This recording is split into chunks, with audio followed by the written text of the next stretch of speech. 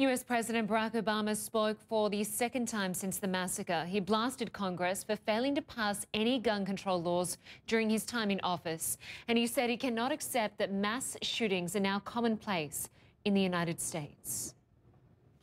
You don't see murder on this kind of scale with this kind of frequency in any other advanced nation on earth.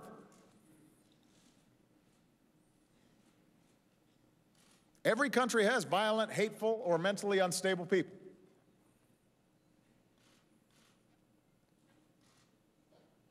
What's different is not every country is awash with easily accessible guns.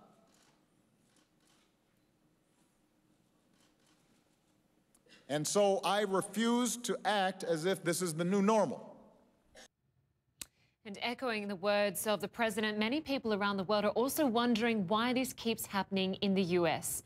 CNN's Paulo Newton has more on the global reaction to another American shooting attack. Sulla strage di Charleston in South Carolina.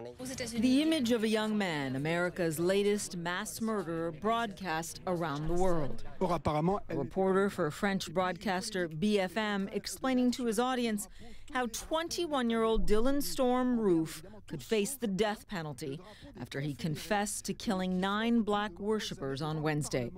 Newspaper headlines all highlighting the shocking facts. A black church, a white gunman. Le Figaro in France describing it as the racist killing that is shocking America. From Turkish daily Zaman, even stronger wording. The headline reads, "Racist terrorism horror in the USA." From afar, the world has watched America struggle amid rising tensions between its black and white communities. From Miami and Ferguson to Baltimore, and now this.